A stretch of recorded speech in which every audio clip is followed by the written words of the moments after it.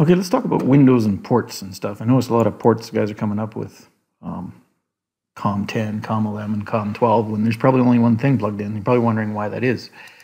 If you go to Device Manager,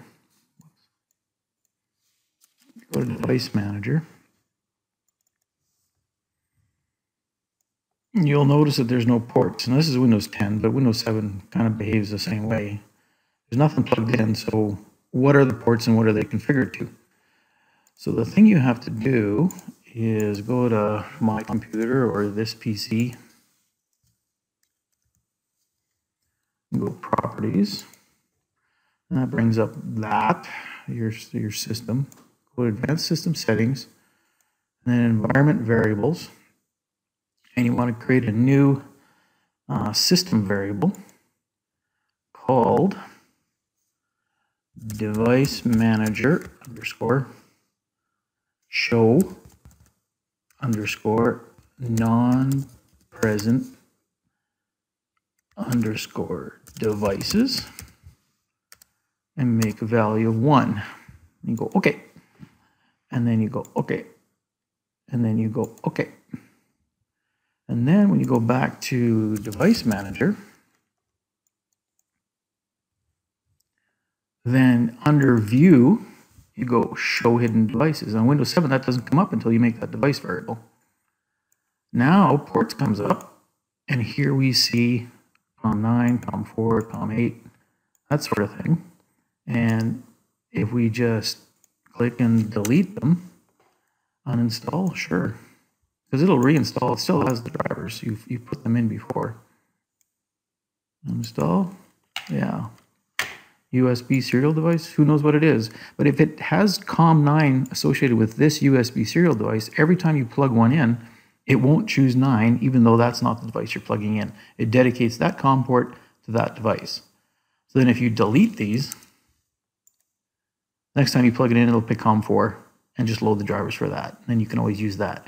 So that's one way to minimize your driver allocation or your COM port allocation for serial. Okay, so then I'll delete this guy too. Don't delete the driver. So now we plug in the USB, plug it in, and there it is. Now it's back to COM3. You don't have all those other ones. View, show hidden devices. Only time it actually shows ports is when you have something plugged in. If you show hidden devices, it shows all the ports. It shows all the ports. See, now that one's dedicated to COM3. So that's a good way to clean up your computer. It's not very well known, so I thought I would share that one. The other one is in Task Manager. Suppose you have AgOpenGPS running.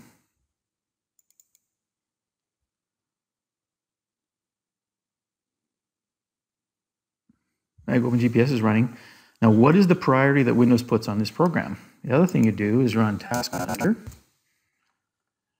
run as administrator. I don't know if you have to or not. Then over here, this is information about all the applications that are running in the background. If you see something weird, this is the place to look.